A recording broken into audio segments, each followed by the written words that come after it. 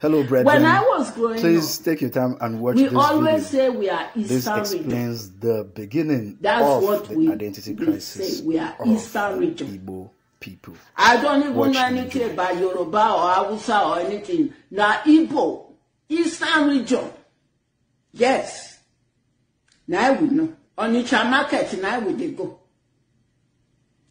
When I was growing up, I schooled in Sapele, my secondary school, Zix Academy. Zix Academy.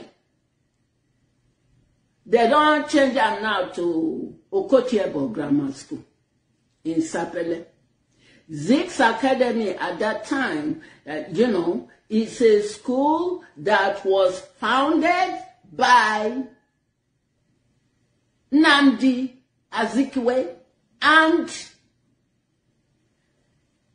Okotiebo. Pa Festus Okotiebo. Now I found Zix Academy.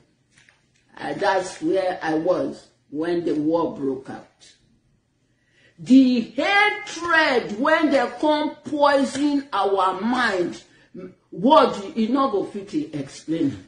These British people, at that time, no media, nothing. So we just went along with all the lies they told us about the Igbos.